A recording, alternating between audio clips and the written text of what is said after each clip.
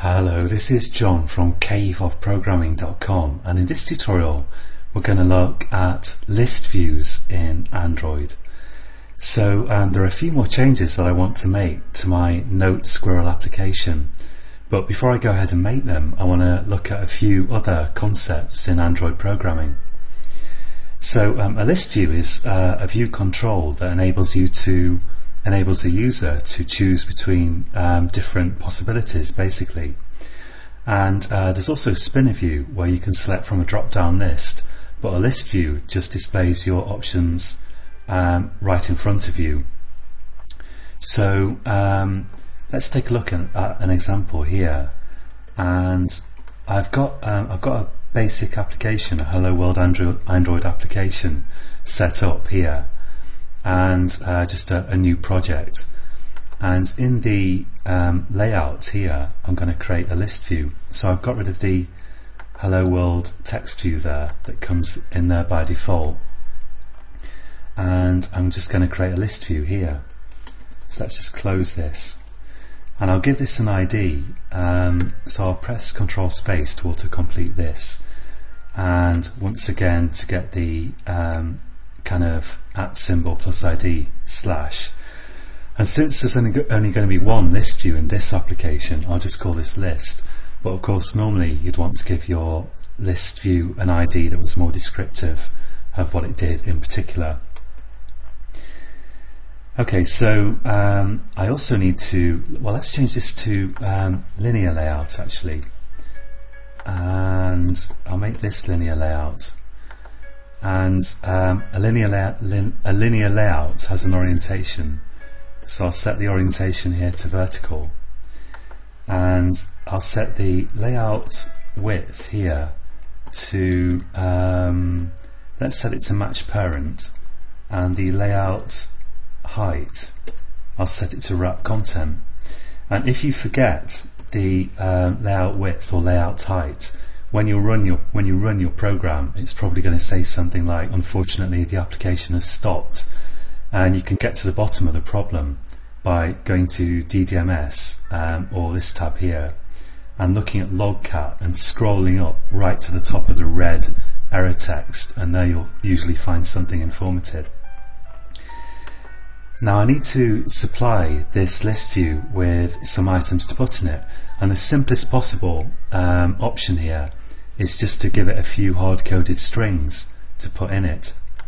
And we'll look at some more complicated options following this tutorial. But for the moment, let's just have some hard-coded strings. So I want an array of strings that this list view will display, basically. And I'm going to go to strings.xml, which is the proper place to put any kind of string that the user might actually see. And I'll go to the kind of Eclipse view of it. And now so far we've been adding just single string values to this string.xml, but now I want to add an array of strings, and to do that, click the Add button, and I'll go to String Array here, click OK, and I'll give this a name, and I'll just call it List Options. And again, I'd normally give this something more descriptive, but this is just a sample application with one list in it, so I'll just say List Options here. And then with that selected, I'll click Add, and I'll click Item here, and I'll give this item a value. I'll give it the value Bob. I'll just give it a name for want of something to put in it. And I click Add again, and let's say Sue. And whoops, actually I need to add an item first, then I can give it a name, a value actually, Sue. And let's click Add again, and have another item which I'll give the value Mike, and I'll save that, and I'll go to strings.xml. I'll go to like the raw view of this XML file, and you can see that it's added this string-array tag with a bunch of item subtags and with the name that I specified. And of course you can type that by hand if you want to. You don't have to use this kind of user interface to the strings.xml. And to get those into my list, I go to my layout here, and in this list view I say entries, and I'll autocomplete that to Android : entries.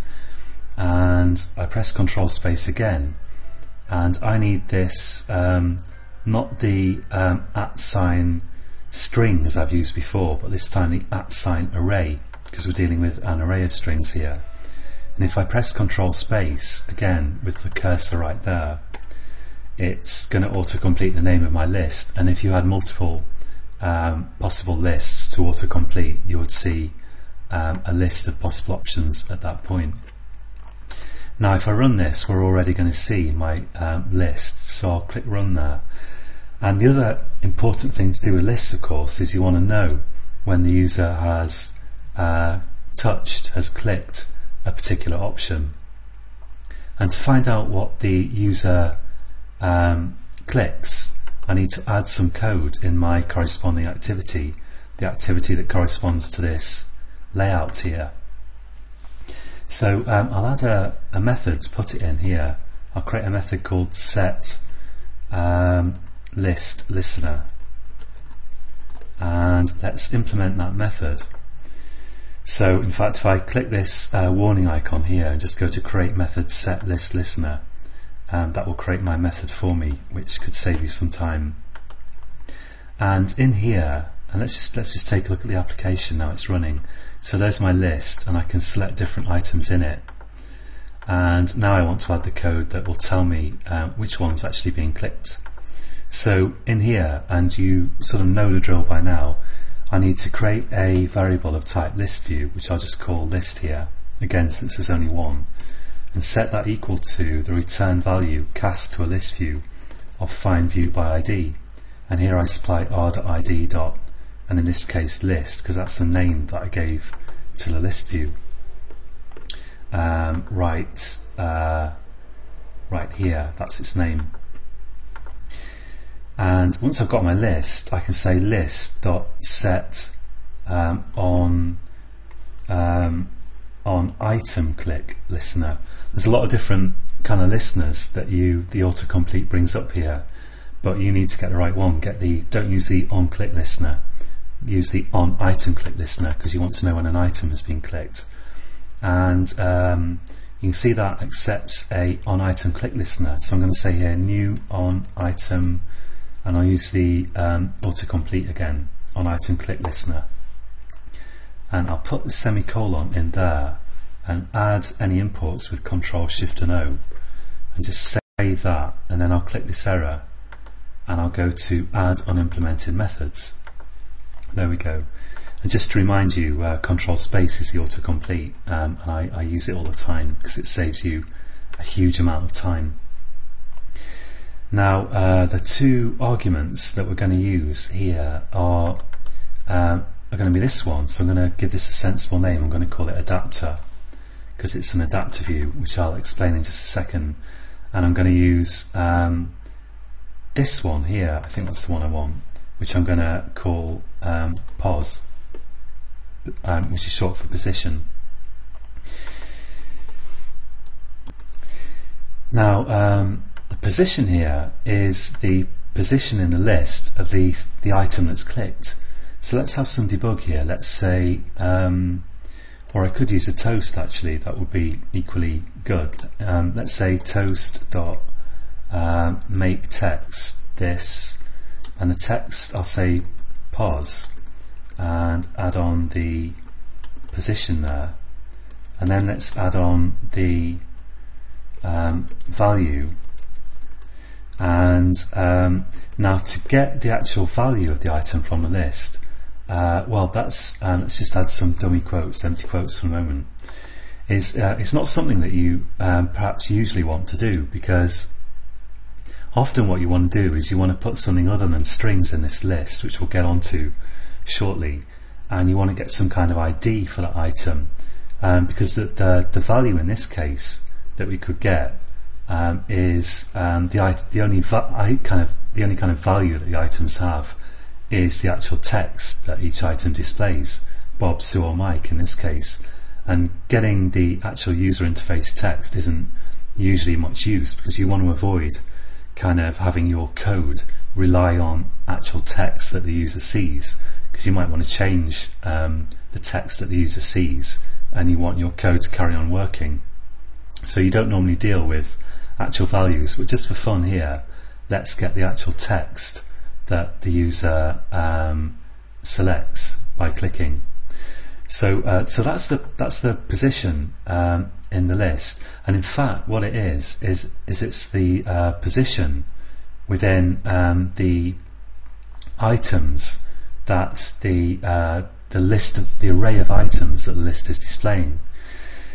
So and this adapter, what this is it's a thing that takes in this case it's taking the array of strings and it's turning them into list items. So it's adapting the strings to list items, if you like, because the actual widgets in the list are kind of list items and the things that I've supplied are strings, and this adapter class kind of translates from one to the other, and we can use that to get the actual value that the user sees by saying adapter dot, because that's the name I gave to the local variable here, adapter dot get item at position, and here I can just put in the position, which I call pos, and let's just put a semicolon on the end there. So I'll maximize that and save it. I think I did something wrong here, but I'm not quite sure what. So let's take a look at the error. Oh yeah, I need to fill in the duration for the toast, so I'll say toast.length short, and let's put show in there, and let's finally run that, and still some error here. I think that should be okay. So I've got this. Oh yeah, it's I need to put in here, I often forget this, main activity.this, because here I'm in a method of an anonymous class, so this would refer to the unnamed class that this object here belongs to, and I want the enclosing object, main activity. Okay, so that looks good, and let's run this, and let's just take a look here at the console. Now if you're kind of still unclear about what this adapter is, don't worry, because we're going to cover this more in future tutorials, but as I say, basically it's just transforming a list of strings into items in the list. So let's take a look. So this is starting, and I'll take a look at my emulator here, and as it started, or are we still looking at the last one? I think it is good. Let's try clicking it. Yep, so there I go. And the value is 0 here. Did I do something wrong? I think, oh yeah, I called get item ID at position, and that's getting me an ID for the item, but what I really want is get item at position. There we go. So I want to get the item itself, and because I added strings to this list, the items will be strings. So finally, let's try running this again, and this time hopefully it should actually work. So installing, and we're going to move on to looking at how you can render the list items in the way that you like and add icons to them and things like that, but I thought I'd keep it simple for this initial tutorial. So now let's click an item, and there we've got the position is 0 in the list and the value is Bob, and you see it works for the other items too. Whoops, let's click Sue, and my toasts are kind of queuing up here. Try Bob again, and Mike, which is at position 2 because they're 0 based. Okay, so that's it for this tutorial, and we're going to take a bit more of a look at this in the next tutorial before eventually going back to our Note Squirrel application and then moving on to some even more exciting things. But that's it for now, and until next time, happy coding.